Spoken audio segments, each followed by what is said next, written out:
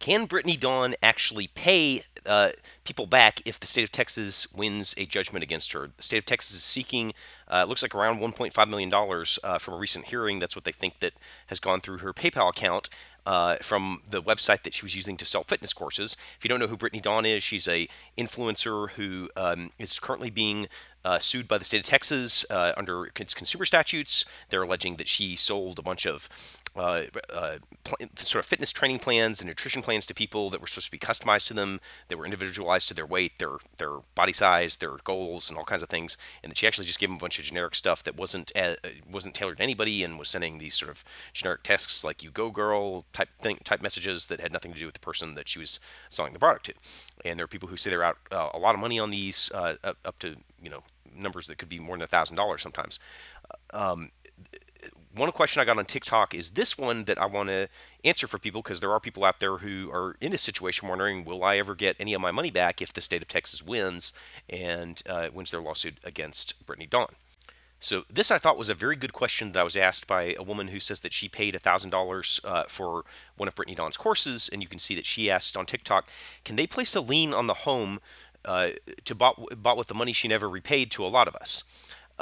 So Brittany Dawn, at least according to the complaint, and I'm going to get into not going to get into details of like where she lives or whatever, but it looks like she does, at least according to what the Texas Attorney General filed, appears to have a house that would be worth around $500,000 in Texas. And so the question becomes, let's say the Texas Attorney General wins, is that house going to get seized or have a lien put on it? If you don't know what a lien is basically just a legal document that says if this house ever gets sold, then the money goes first to me. And if the state of Texas filed one, then that would mean it comes first to the state of Texas, which then would, if they win this lawsuit, the ordinary, what happens if they win one of those is either comes in as a fine or it gets paid out to people who have been damaged as part of what they call restitution. So could that actually happen here? Well, one of the problems that the state of Texas I think will have on this, and I did some research on this trying to figure out, is this even theoretically possible given Texas's laws? Texas actually has a very strong what's called a homestead exception. And I used to live in Texas, used to have a house in Texas. You absolutely, if you're living in Texas, want to use this. What you have to do is declare your house to be a homestead. That's something that she probably would have had to have done before all this sort of mess started, because there can be ways to arguably pull that back if she does it as sort of a effort to evade creditors knowing that there's going to be a lawsuit happening. But most people in Texas, your realtor's probably going to advise you, and it's kind of insane not to do this because of the tax benefits you get, is to go file this paperwork that declares your house as a homestead. Well, what is a homestead? It's kind of this in the old West days, you would take property and declare, this is the land I'm living on. And Texas has real kind of funny laws on it.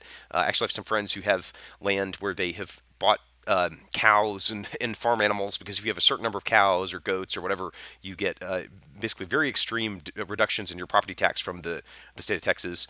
There's people who get land adjacent to their house so that they can just put enough animals on it to count it as agricultural homestead, and then you're getting a lot of tax deductions. But one of the other effects of a homestead exemption in Texas is that the bankruptcy law in Texas is very, very, very probably, the only other state that's arguably better or at least on par with it is Florida.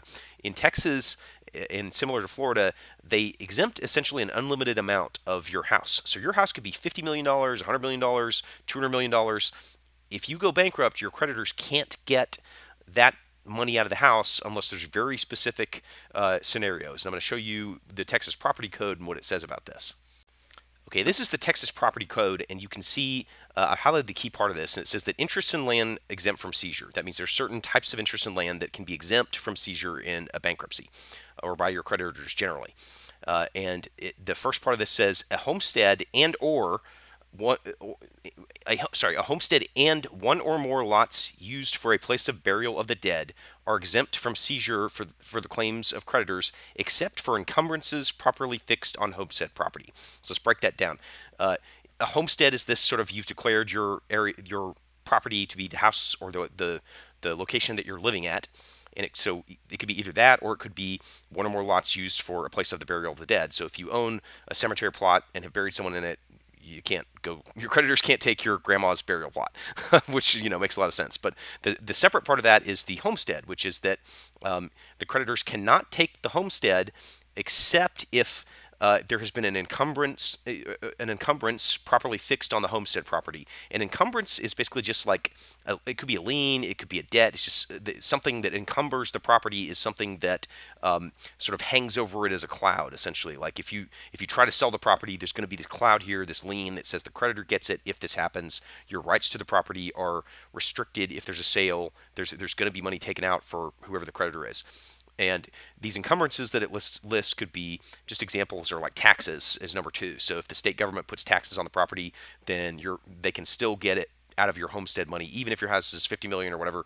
It does go to the state government for taxes. There's actually case law. It's not in this. Case law is like a court decision that says that federal law preempts this, which means that if there's a federal law that's more specific, that it can overwhelm this as well, which means like that's been applied in the case of IRS taxes. So if the IRS comes at you, Texas law is not going to save you.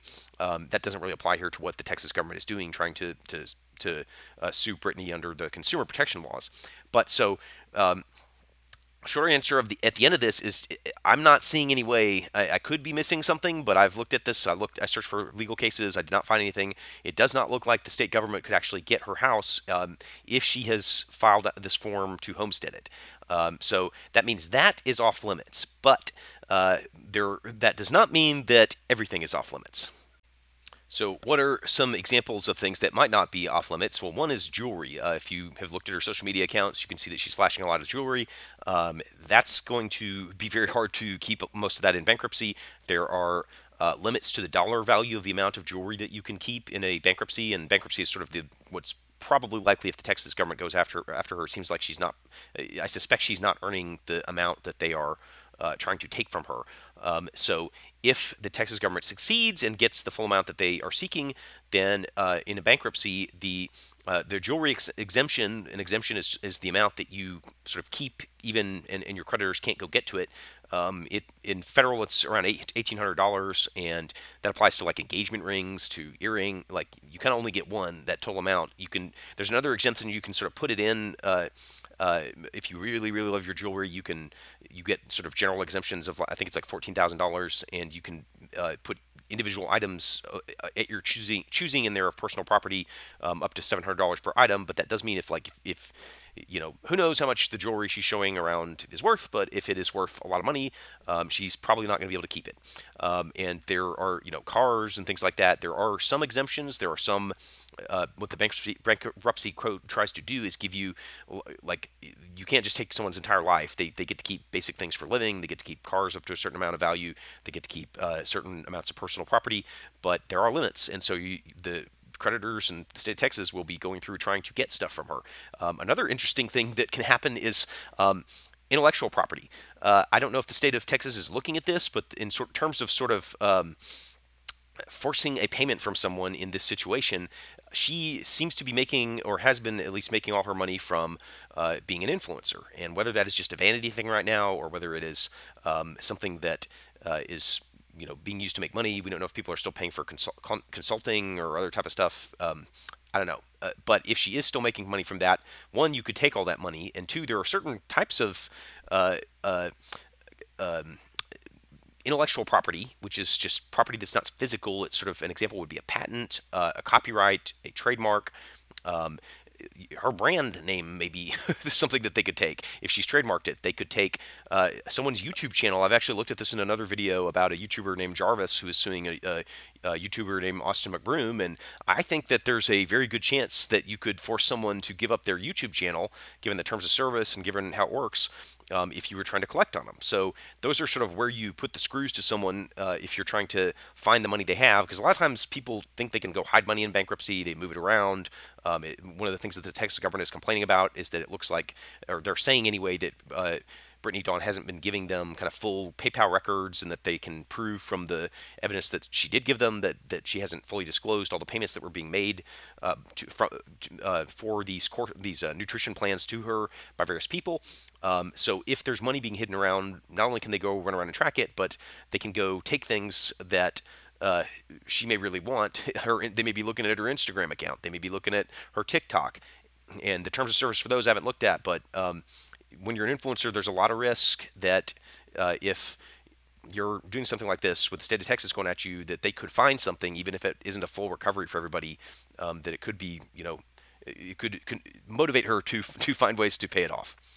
And if you like this video, if you like content like this, I've done another video on Brittany Dawn's case. I'm going to be trying to regularly cover it as it goes, because a lot of people seem interested in this, and several other celebrity lawsuits. And I'm going to keep doing those kind of videos and answering just general legal questions that people have about these kind of cases and about sort of basic concepts about the law. So hit that subscribe button if you want to hear more of this stuff and more lawyer explanation of all the details of how all this stuff works and what's going on.